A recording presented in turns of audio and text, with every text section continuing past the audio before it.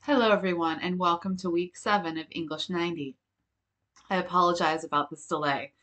It's just been a crazy day with a lot of technical issues and I really appreciate your patience. So, welcome to week 7. I'm glad that you're excited to get this content and that I've heard from some of you today that it's been late. So, that means you're excited to see it. Today, there's a longer lecture. You are going to be actively reading the first part of the 7th section of Citizen, pages 81 to 87. This is about Hurricane Katrina. And you're also going to be you're going to watch a video of Nikki Finney reading a poem and also an Encyclopedia Britannica article about Hurricane Katrina. Then based on that, you're going to participate in discussion where your main post will be due this Saturday at 11:59 p.m. And your responses to at least 3 of your peers' posts will be due by next Tuesday at 11:59 p.m. We're going to continue our 3-week writing journey.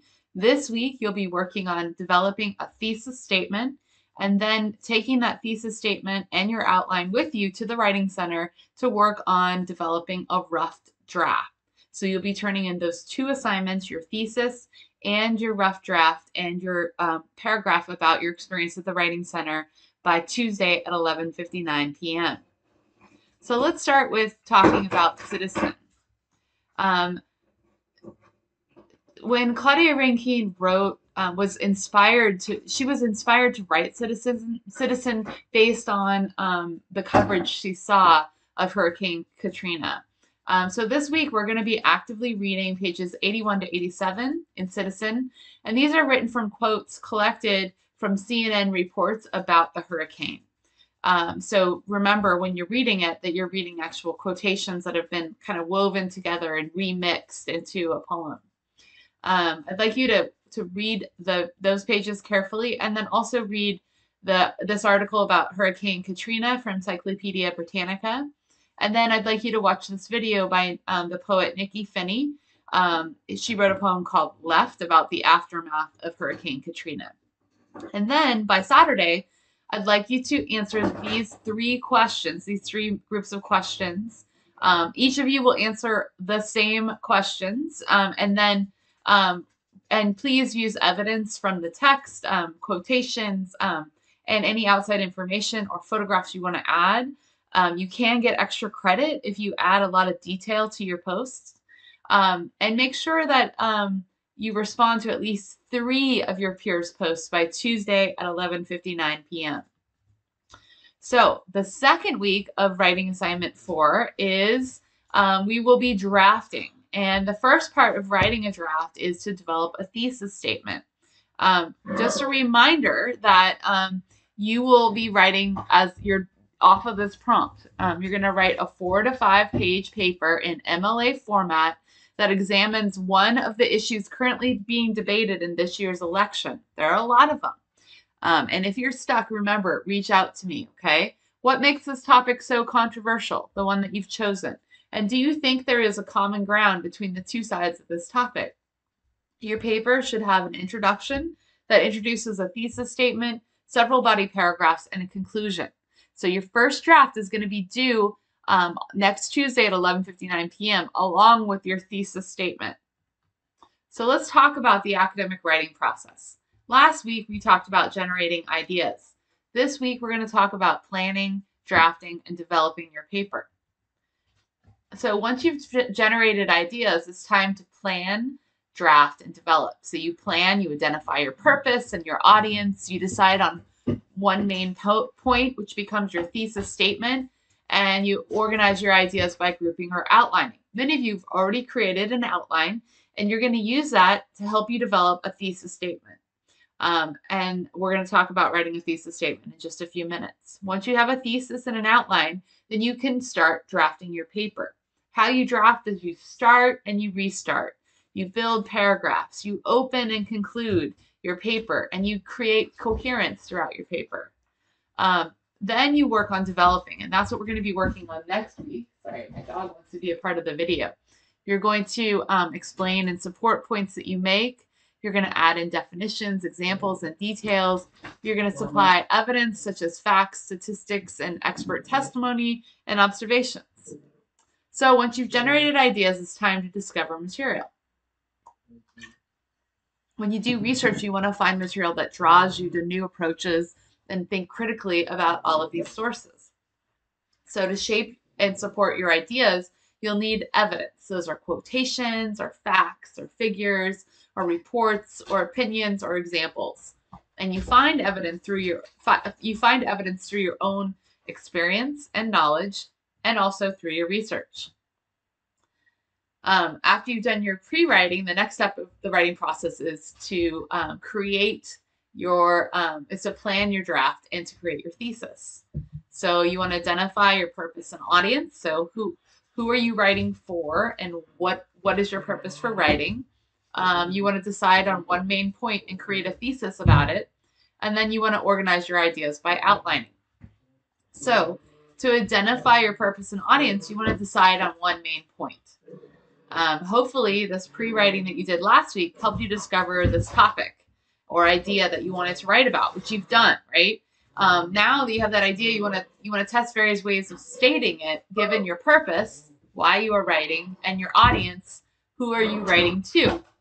So, for example, an idea like parking in the morning before class is annoying, right? Something that we'd like to be annoyed by these days if we could just drive to class, right? That could become campus parking is a big problem. So saying something like parking in the morning before class is annoying is kind of opinionated, right? But if you say that it's a big problem, then you can approach it in a different way in your writing. You want to arrange your ideas and material in a sensible order that will clarify your point. So your thesis is going to be the main point you make, and then you'll build in each body paragraph to support it. So a thesis is the main point of your essay and your slant, or the reason why you're writing about this topic. If you don't discover a solid thesis while you're planning, don't worry, you'll have more time to perfect your thesis while you develop your draft. So over the whole week, you're going to be working on this thesis. And so here's another way for us to expand that topic we had here, right? Parking in the morning before class is annoying, which became campus parking is a big problem, which became parking on campus is a problem for students because of the long lines, inefficient entrances, and poorly marked spaces. So let's talk about, before we go on, let's talk about what a thesis does, okay? So a thesis is a roadmap. It sets the reader's expectations for the essay, what the essay is going to be about. It sets up the primary argument that you're going to make in the essay, and it answers a question usually given as a prompt. Remember our prompt? It was way back here, right here. A strong thesis does three things. It answers a question with a claim that needs to be proved. It tells the audience what to expect in the rest of your essay going forward, and it's very specific. So a thesis statement introduces the topic that you'll be writing about and communicates to the reader your purpose for writing about it. So how do you write an effective thesis? You develop a working thesis. You want to go back to your pre-writing and think about what was your personal connection to the topic? What interests you about it? What point do you want to make? What is the most important thing to tell your audience? Once you have something to say about your topic, develop a working thesis. What do you know about your topic? What do you need to find out still? Can you write a sentence that describes your topic and comments on it? If so, you might have a working thesis. And then you want to test your sentence. Are you just stating facts? Is it arguable, right?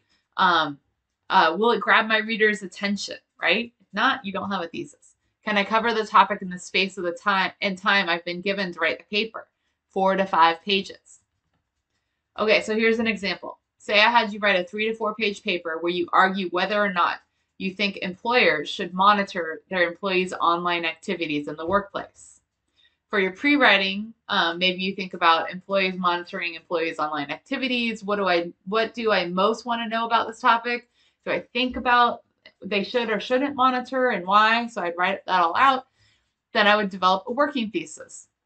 Employers should not monitor their employees' online activities because electronic surveillance can compromise workers' privacy. You'll see this is not just a fact, right? This definitely shows a side that I'm going to be arguing in my paper. So working from if you want to work from that working thesis to a revised thesis, the kind that you're going to be turning in at the end of the week. So here's what you need to test.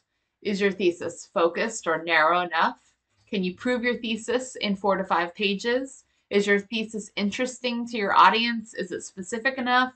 Is it manageable? And then you need to assess your thesis. So, for example, if my thesis was theories about global warming are being debated around the world, okay, that is not a good thesis. Is it interesting? Yeah. I mean, global warming is very interesting to us right now. It's really affecting our lives, right? But the thesis merely states a fact, right? Theories about it's not arguing something. Is it specific? It's not specific, right? Who's debating these theories?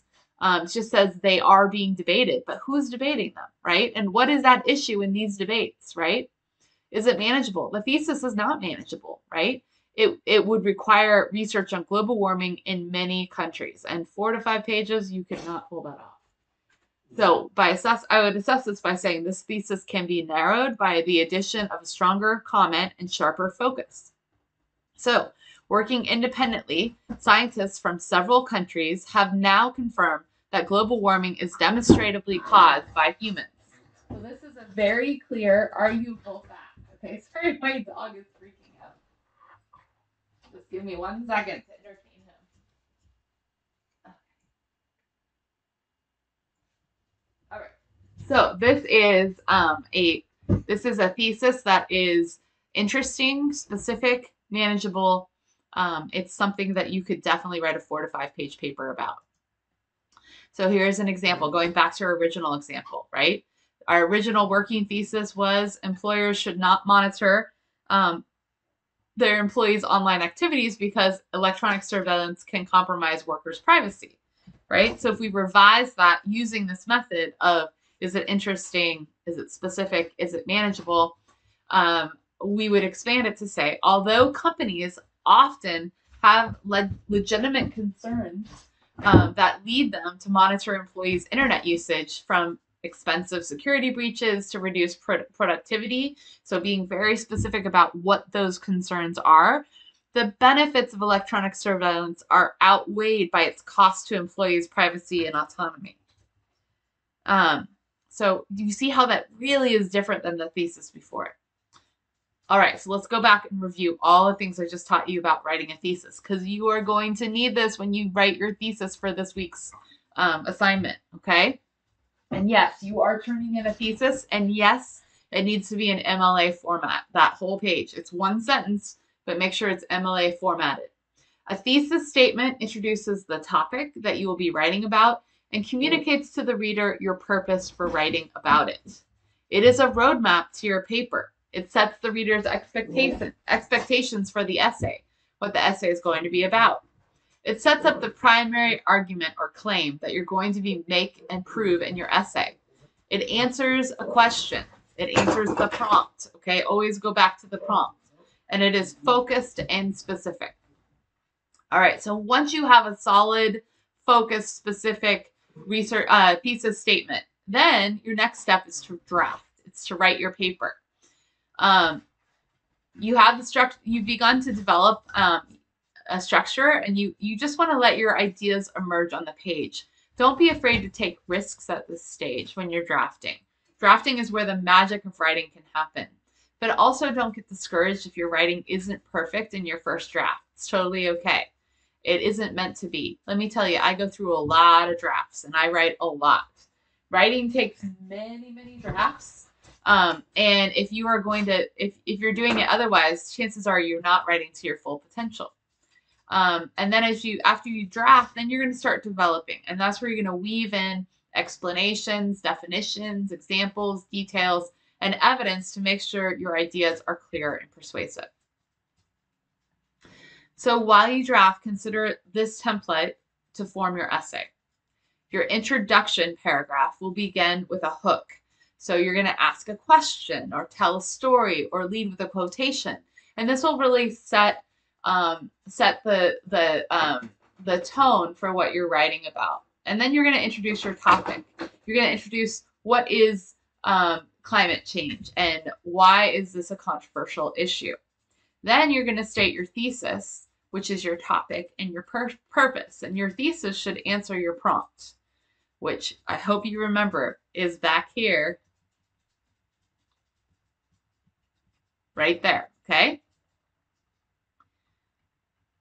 So after you write your introduction, and often I start by writing body paragraphs, and then I go back and write the introduction and conclusion later. So your body paragraphs will develop subtopics to prove your thesis, what you developed in your outline last week. Each body paragraph should clearly cover a subtopic and relate the subtopic back to your thesis. Each subtopic is supported with ample evidence or quotations from the text that support the points you're making in your paper. And then you write a conclusion. How have you proven your thesis? What does the reader gain by reading your paper? And how does your paper relate to a larger purpose? If you want an example of an MLA formatted paper, just follow that link. All right, guys, that's it for this week. All you need to do is watch this week's lecture, which you've already done. You need to read Citizen, a very short part, and watch that video, and then read the Encyclopedia Britannica article, and then participate in the Citizen discussion. Please post your posts by Saturday at 11:59 p.m. and then respond to at least 3 of your peers' posts by Tuesday at 11:59 p.m. You'll be turning in your writing assignment 4B, which is your thesis statement, and then you'll also meet over this week with the Writing Center and go over developing a rough draft. So you're going to write a rough draft and go over it with them and turn in your rough draft plus a paragraph about your experience in the Writing Center as that assignment. So if you have questions this week, don't forget I'm just an email away. Otherwise, I will see you online.